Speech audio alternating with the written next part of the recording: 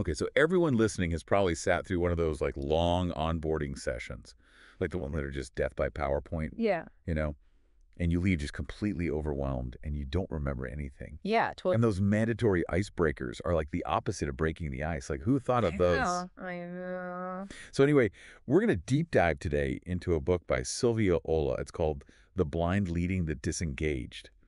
And specifically, we're going to focus on chapter 4, which is all about onboarding. Sylvia Ola throws out the old traditional onboarding playbook Yeah, she does. and offers a really radical approach. So Ola starts off by kind of dissecting those like agonizing induction days. Yeah. She just goes right in and Mhm. describes it like information overload. Oh, yeah. The forced interactions, all of it. It's like she was peeking into my past onboarding experiences, honestly. She was in my brain. Yeah. Yeah, it's most therapeutic, like, to have somebody acknowledge that shared pain. But Ola doesn't just, like, complain about it. She offers a solution, right? Right. She flips the script. And she argues for shifting from mandatory attendance to mandatory competence. Hmm. Interesting. Yeah, so instead of, cramming all this information into new hires, she proposes giving them the resources to learn at their own pace. Okay. Yeah, and then testing their understanding after like a month. Okay, so it's like trusting that they're going to learn independently, Yeah. but also like setting clear expectations and holding them accountable. Exactly. I love that. Yeah. I think that's such a more respectful approach. Mm-hmm. Like, it respects people's time, you know? Some people learn differently than others, so it kind of honors that. Absolutely. And it also puts the onus on the company to make sure that they're providing good learning tools, Exactly. right? Yeah. It's like you got to do your part if you expect people to learn this way. Yeah, and Ola actually takes it a step further by advocating for testing both explicit and tacit knowledge. Okay, hold on, wait.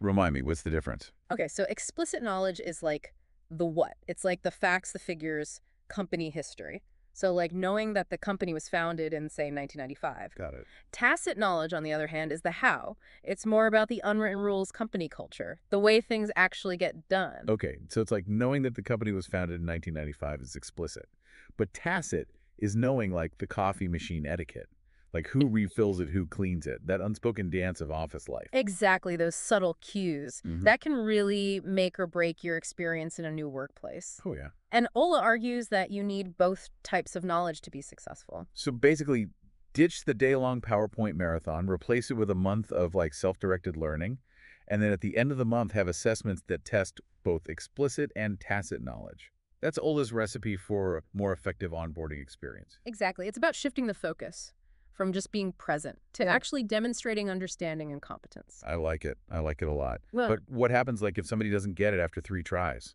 You know, are they shown the door? It's not quite that cutthroat, Okay. but Ola does suggest that it might be a sign of a mismatch, Hmm.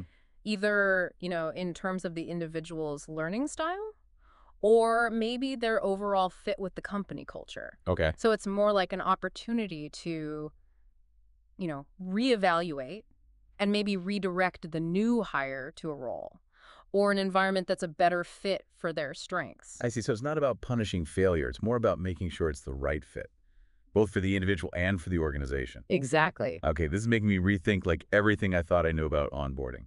That's the power of Ola's approach. It challenges the status quo, and it forces us to question those assumptions that we often just take for granted. Yeah, for sure.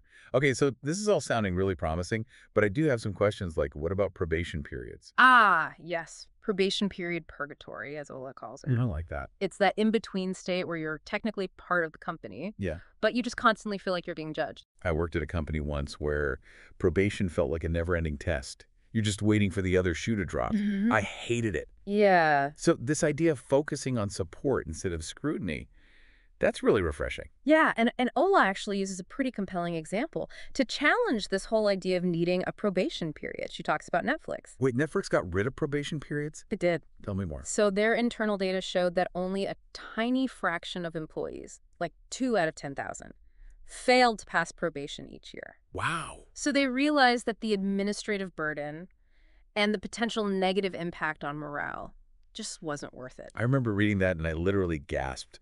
It's like such a bold move. It really makes you question the value of these like arbitrary probationary period. Right, and what Netflix realized Wow. is that trust and a strong onboarding experience were way more effective than this system.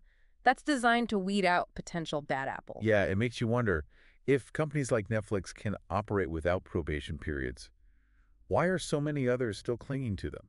That is the million-dollar question. And Ola argues that probation often stems from a lack of trust and a fear of making the wrong hiring decisions. Makes sense.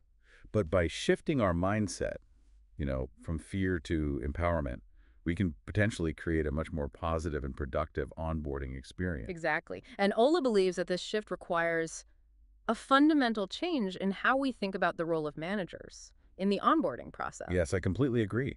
Managers are like the front line of the employee experience. They set the tone, they shape the culture, and they ultimately determine whether a new hire feels welcome and supported. Ola couldn't agree more. In fact, she calls away a lot of organizations' onboard managers a joke. I can see that. Yeah, she paints this hilarious picture of VPs attending the same generic onboarding sessions as everyone else, Yeah. as if sitting through a PowerPoint presentation is a genuine demonstration of company culture. I've seen that. It's so cringy. It's like, welcome to our company. Here's a stack of forms and a PowerPoint about our mission statement. Now go forth and be amazing. Exactly. It's so superficial. And Ola emphasizes that managers and leaders need a totally different onboarding experience, one that equips them with the specific skills and knowledge they need to lead effectively. Okay, so let's unpack that. Yeah. What does Ola envision for a truly effective manager onboarding experience? She outlines a pretty comprehensive agenda that covers everything from understanding the employee life cycle to mastering crucial skills like giving feedback, managing performance, and building a strong team culture. That makes so much sense. Managers aren't just responsible for tasks, they're responsible for people. Exactly. And that requires a whole different set of skills and sensibilities. Absolutely. And Ola argues that inadequate manager onboarding can have these ripple effects throughout the entire organization. Oh, yeah, for sure. It can impact team performance morale, even lead to higher turnover rates. Yeah, I can totally see that. So investing in manager onboarding isn't just about developing individual leaders. It's about creating a better experience for everybody. It's about fostering a culture where people feel supported and valued and empowered to do their best work. Exactly. And all of this, Ola argues, ties back to this broader concept of employee experience. She breaks it down into 7 pillars: attract, hire, onboard, motivate, perform, develop, and exit. And she emphasizes the importance of viewing each stage through the lens of how you want employees to feel.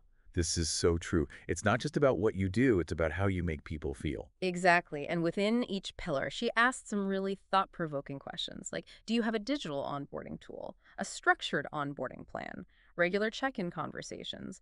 How do you measure the new joiner experience? These aren't just theoretical questions, are they? Not at all. These are designed to get you thinking about your organization's practices. Exactly. This is where those aha moments start to happen, right? Like when you start connecting these concepts to your own workplace. Yeah. And realizing that maybe there's room for improvement. Precisely. And Ola doesn't just leave us with questions. She provides practical guidance on how to actually design and implement these changes. Okay, so let's get into it. What does Ola recommend for organizations that are looking to revamp their onboarding approach? She outlines a framework for designing employee experiences that put people at the forefront. It's about moving beyond checklists and paperwork and creating an experience that makes new hires feel genuinely welcomed and valued from day one. And this all comes back to those potential outcomes we were talking about earlier, right? Reduced turnover, faster integration of new hires, Yeah. and a more engaged and productive workforce. Exactly. And those outcomes aren't just good for employees, they're good for the bottom line. Ola makes a strong business case for investing in a thoughtful and well-designed onboarding process. So it's not just about being nice to employees, it's about creating a win-win situation where everyone benefits. Exactly, and that's what makes Ola's approach so compelling. It's grounded in both empathy and pragmatism. I like it. I like it a lot. This whole idea of centering the employee experience is so powerful. It really flips the script on how we traditionally think about onboarding. It really does. And speaking of flipping the script, let's circle back to this idea of probation periods, or as Ola calls it, probation period purgatory. Oh yeah, I'm ready to banish probation to the shadow realm.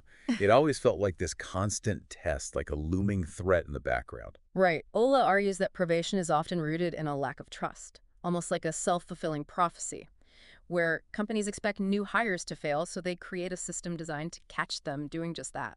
That's so counterproductive. You're setting people up for failure instead of success. Exactly. And what's fascinating is that Ola doesn't just critique probation, she offers an alternative. She points to companies like Netflix who've ditched probation altogether and opted for a more trust-based approach. I know we talked about Netflix earlier, but I'm still blown away by their decision to scrap probation. What was their rationale again? Well, Netflix realized that their probationary system was more of a hassle than a help. Their data show that only a tiny percentage of employees actually failed probation. So it just wasn't worth the administrative burden and the negative impact it had on employee morale. That's such a powerful statement about trust. Instead of micromanaging and scrutinizing new hires, they decided to invest in creating a supportive environment where people could thrive. It's a radical idea, but it seems to be working for them. They've built a reputation for attracting and retaining top talent, and their culture is widely admired. Yeah, it really makes you wonder if probation is more about control than about performance. Like, are we really trying to weed out bad hires, or are we just trying to assert our authority? That's a really good question. Ola suggests that if we're truly committed to creating a positive and productive work environment, we need to move away from this adversarial mindset. We need to shift our focus from evaluation to empowerment. Okay, so let's say we're ready to embrace this more empowering approach. What does that look like in practice? How do we onboard people effectively without relying on probation as a safety net? Well, Ola argues that the key is to create a robust onboarding experience that sets clear expectations from the start, provides ongoing support and feedback, and fosters a culture of open communication. So it's about giving people the tools and resources they need to succeed, not just throwing them in the deep end and hoping they'll figure it out. Exactly. And Ola believes that managers play a crucial role in this process. They're the ones who set the tone, create the environment, and ultimately determine whether a new hire feels welcomed and supported. This brings us back to that point about the importance of manager onboarding. You can't expect managers to be effective onboarding champions if they haven't been properly equipped themselves. Ola is adamant about this. She's hilariously critical of companies that try to showcase their culture by making VPs attend the same generic onboarding sessions as everyone else, as if enduring a PowerPoint presentation together is some kind of bonding ritual. Oh, I've been there. It's like, here's our Yeah. company's 10-year plan and a photo of our CEO's dog. Now go forth and embody our values. Exactly, it's so superficial. Ola argues that managers need a completely different onboarding experience, one that's tailored to the specific skills and knowledge they need to lead effectively. So instead of subjecting them to death by PowerPoint, what does Ola propose? She outlines a pretty comprehensive agenda that covers a wide range of topics, from understanding the employee life cycle to mastering crucial skills, like giving feedback, managing performance, and building a strong team culture. This makes so much sense when you think about it. Managers are responsible for so much more than just assigning tasks. They're shaping people's experiences, impacting their careers, and ultimately influencing the overall culture of the organization. Precisely, and Ola argues that inadequate manager onboarding can have a ripple effect throughout the entire organization, impacting team performance morale, even leading to higher turnover rates. So investing in manager onboarding isn't just about developing individual leaders. It's about creating a better experience for everyone. It's about fostering a culture where people feel supported, valued, and empowered to do their best work. Exactly. And that brings us to Ola's broader concept of employee experience, which she breaks down into 7 pillars: attract, hire, onboard, motivate, perform, develop, and exit. And she encourages companies to view each stage through the lens of how they want employees to feel. This is so simple, but it's such a profound shift in perspective. It's not just about what you do to employees, it's about how you make them feel. And those feelings have a direct impact on engagement, productivity, and ultimately the success of the organization. This is where those aha moments start to happen, right? You start connecting these concepts to your own workplace and realizing that maybe, just maybe, there's room for improvement. Exactly. And what's great is that Ola doesn't just leave us with theories and concepts. She provides practical guidance on how to actually design and implement these changes. Okay, so let's dig into those practical steps. What does Ola recommend for organizations looking to revamp their onboarding approach, specifically within that crucial onboard pillar? She starts by asking a very simple but powerful question. How do you want employees to feel about you during the onboarding process? It's such a thought-provoking question because it forces you to consider the emotional impact. of your onboarding program? I never actually been asked that question in any onboarding experience I've ever had. It's eye-opening, isn't it? And then she delves into more specific questions, like, did you feel welcomed by your team? Did you receive adequate training? Were your expectations clearly communicated? Those are great questions. They're focused and actionable. Yeah. And they really get to the heart of what matters most to new hires. Exactly. And Ola emphasizes the importance of tracking this data over time. This allows organizations to identify trends, pinpoint areas for improvement, and ultimately ensure that their onboarding program is consistently delivering a positive experience. It's like taking the pulse of your onboarding process, right? Making sure it's healthy and adapting to the needs of your new hires. Exactly. And that ties back to Ola's core message. Onboarding isn't a one-time event, it's an ongoing process. By continuously seeking feedback and making adjustments, organizations can create an onboarding experience that truly sets new hires up for success. It's about creating a culture of continuous improvement, not just checking off a box and moving on. Precisely, and I think that's a really powerful takeaway for anyone involved in talent management, from HR professionals to senior leaders. So speaking of ripple effects, Ola shared a personal anecdote in the book about implementing a structured onboarding process for a team of 700 employees. Oh, yes. She went above and beyond, sending welcome emails and detailed training plans to new hires a week before they even started. That's such a smart move. It helps build excitement and anticipation, and it shows that the company is invested in their success from day one. Exactly. And the results speak for themselves. Those departments that followed her structured onboarding plan had significantly lower turnover rates and faster integration rates compared to those that didn't. That's incredible. It really shows that investing in a thoughtful and well-designed onboarding process can have a real impact on employee engagement and retention. Ola's key message is that creating positive employee experiences doesn't have to be complicated. It's about paying attention to the details, setting up the right structures, Yeah. and putting people at the center of your design. It's about moving beyond the checklists and the paperwork and creating an onboarding experience that makes new hires feel genuinely welcomed, valued, and excited to be part of the team. Precisely. And ultimately, that's what it's all about, right? Yeah. Creating an environment where everyone feels supported, valued, and empowered to do their best work. Wow, it's amazing how much we've unpacked about onboarding just from this one chapter. Mm. It's like I never realized how much we just take for granted about this process. Yeah, it can be easy to overlook, but Ola's insights really show how important it is to get it right. For sure. So as we wrap up this deep dive into her ideas, I'm curious to hear more about measuring the new joiner experience. Like, how do we go beyond just assuming things are working well? Well, Ola is all about data-driven decision-making, even when it comes to onboarding. So she advocates for using surveys to get feedback from new hires.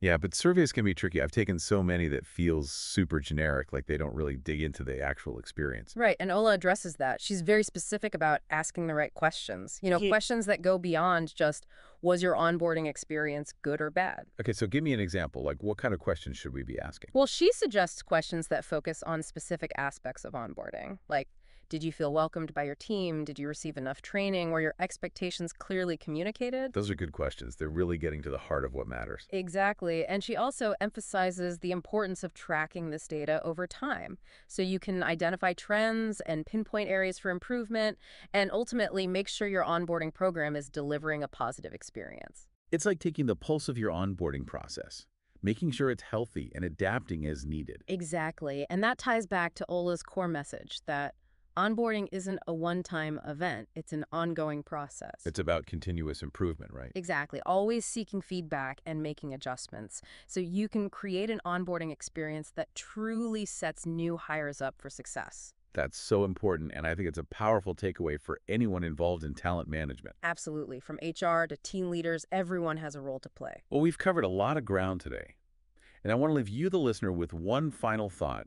Could a really engaging and well-designed onboarding process be the key to unlocking higher levels of employee engagement and retention across the entire organization? It's definitely something worth thinking about, and I encourage everyone to check out Sylvia Ola's book, The Blind Leading the Disengaged, for more great insights. This deep dive has been so eye-opening for me. I know I'm walking away with a whole new perspective on onboarding and its power to shape the employee experience. I agree. It's been a pleasure exploring these ideas with you. And thank you to everyone listening for joining us on this deep dive. We hope it's given you some new ideas and inspiration to rethink your own approach to onboarding. Remember, creating a positive and engaging onboarding experience is an investment in your people, your culture, and ultimately the success of your organization